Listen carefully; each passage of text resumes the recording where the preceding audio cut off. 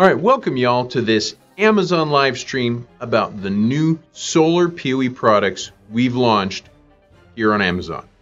We've had an interesting history with solar powered PoE, and just so you know, this topic has come up repeatedly for us. We're finding more and more people are cutting the cord when it comes to solar power, and they're using their Ethernet cables in more and more interesting ways. For example, just a few months ago, we had a popular YouTuber, Jason Johnston from Ham Radio 2.0 on our show, talking about how ham radio operators are using PoE for their ham net. It's called ArdNet, and imagine like a dark net that runs silently in the background that you never knew was there. But instead of stealing things, they chat with each other, they track the weather, and they help out when there's natural disasters by helping people get in contact. They're really, really cool people. So if you want, go back and watch that show. It's on YouTube. You can find it on our YouTube Live channel, and where we talk to Jason about what they're doing with ham radio operators. Now, here's the cool thing. At about minute 42, so 42 minutes into the show, the ham radio operators threw down a challenge for me to up our game on our solar PoE products and our POE-PiHat products by making a POE-PiHat for solar and battery applications. And we did it right here. And the POE-PiHat is now on Amazon, ready to go. But I don't want to ruin the whole show, so why don't we just dive in to the show where I'm going to be talking about solar and power over Ethernet.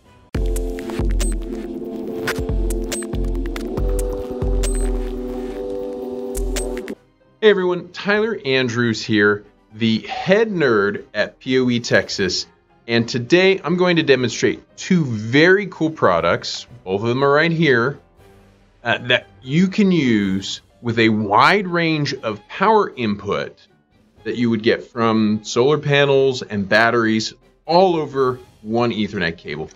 I think it's very cool. So let's dive in to the whole show.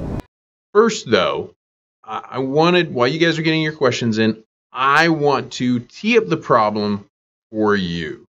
So the problem is about solar power. If you're new to solar, even if you know just a little bit about solar, using solar power is more than just throwing a couple solar panels up and plugging in your device. The sun doesn't just stay in one spot in the sky. Actually, you know, to be truly technical about it, we don't stay in one spot around the sun. And yeah, technically, we're all hurtling through the void of space with the sun at nearly the speed of light relative to other galaxies. But, you know, I'm getting into too many details. What you need to know is because the power we can harvest from the sun changes with weather, time of day, and time of year, you have to take a few extra steps. And I'm going to cover those with you today. First step, get rid of that, bring this up.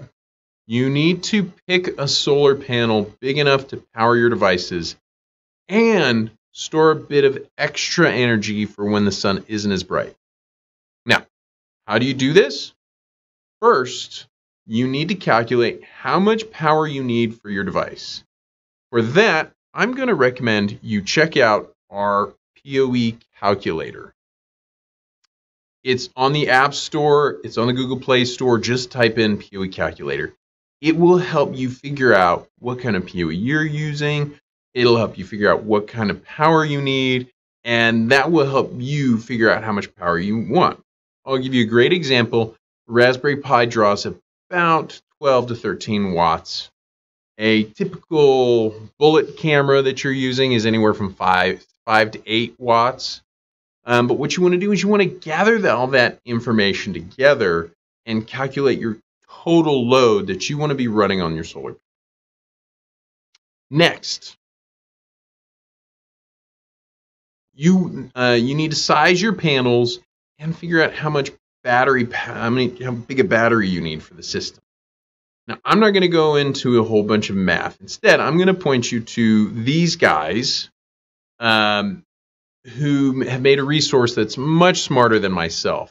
These guys at Sunwise have a design table calculator, and you can see it operating where it's got charts where you can just put in your data about where you are, both state and city, how much power you need for your components, whether you're doing 12 volts or 24 volt battery power. Pop out spits a system parameters for you. And that makes it really easy and fast to come up with your the system that you need for your application. Then finally, let's switch over here. The final part of your design you'll need to get are batteries. With a solar system, what you're actually going to be doing is putting solar panels in to charge batteries, and the batteries will power all of your devices. But here's the thing. Batteries don't put out steady power.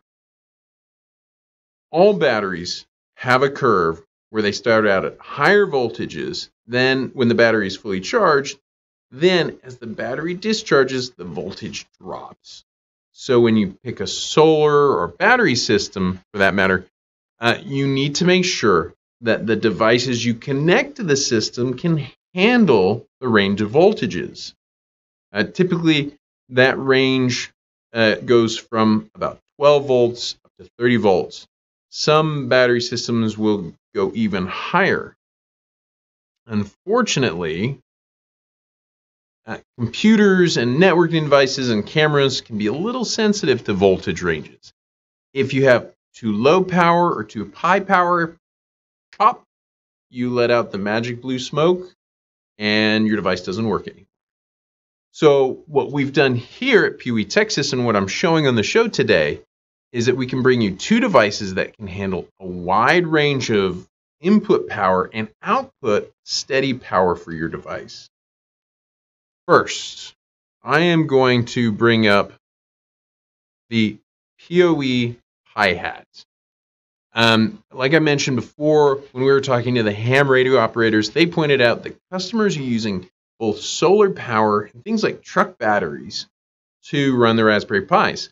And there are all kinds of very exciting applications, from weather stations to servers, where you may need to have your Pi running on a battery.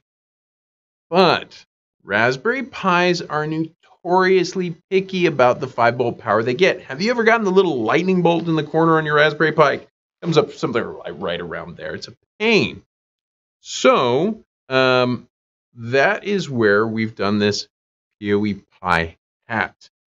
But this is it. It's this, and I'll hold it up here. It's this little blue guy. In fact, I've got a whole demo, and why don't I bring that up for you? So what you can see is we're going to power this Raspberry Pi starting on 30 volts of power.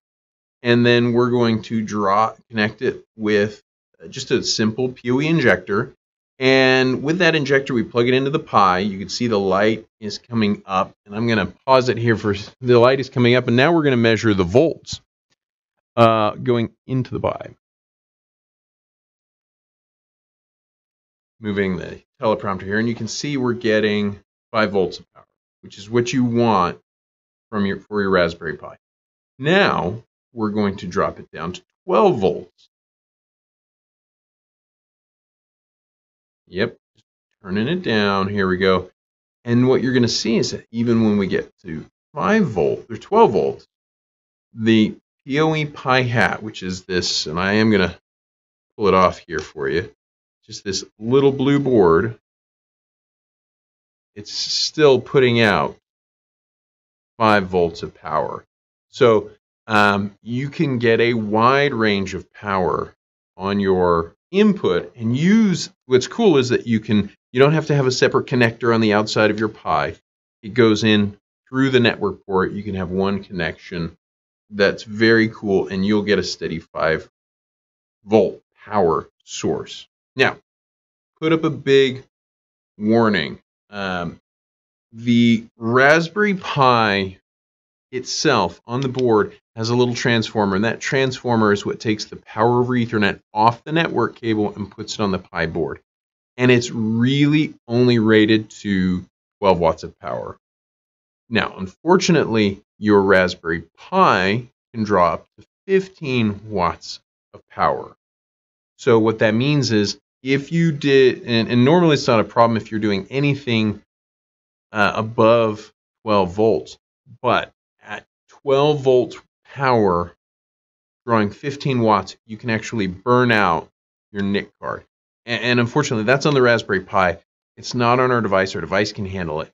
But what that means is that we recommend you use at least 15 volts incoming power, or you make sure you regulate your Pi so that you don't draw more than 12 watts of power. And by the way, if you're watching, and I'll throw these up again later, I'm putting up a discount code for those of you who are interested in giving any of the products that I'm talking about today a trial run.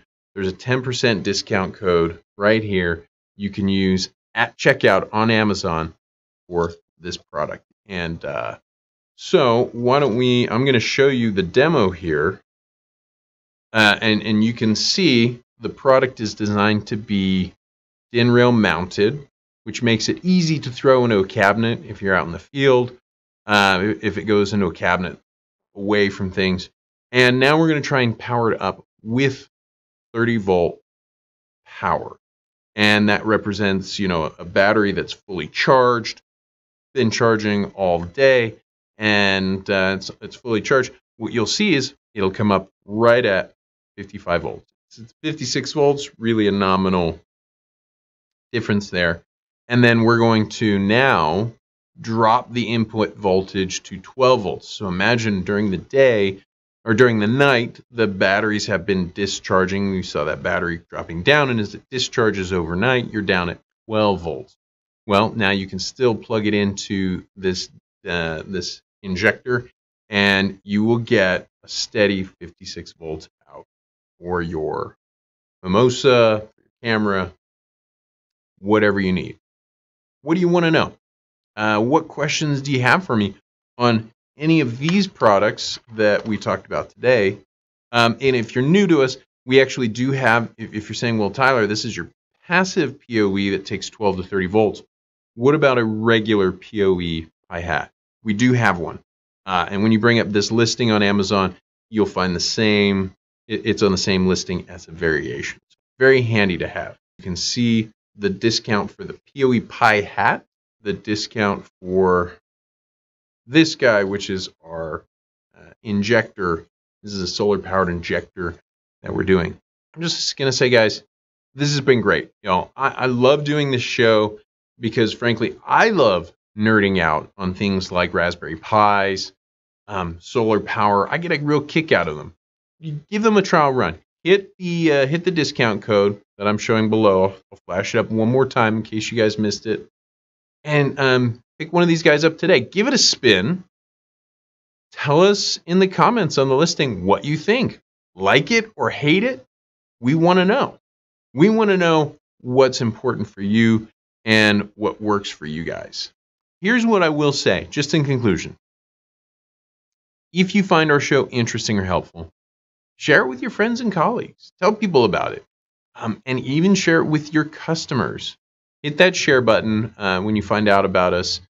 And when we announce this on our Amazon channel, you might be shocked to find out that sharing shows like this on your social channels with your customers and partners will increase your own reputation as an expert and can help you grow your business. And I'm going to tell you a little bit about what we're doing in December that will especially help grow your business. We'll be back in December to launch a whole new product that will use UPoE, or IEEE 802.3 BT Power for, bam, a NUC. So we're going to be powering NUCs with PoE in December. So don't miss it. And we'll see you all at the next live show. Thanks for coming. Y'all have a great Thanksgiving. Enjoy the turkey and get a good nap for me.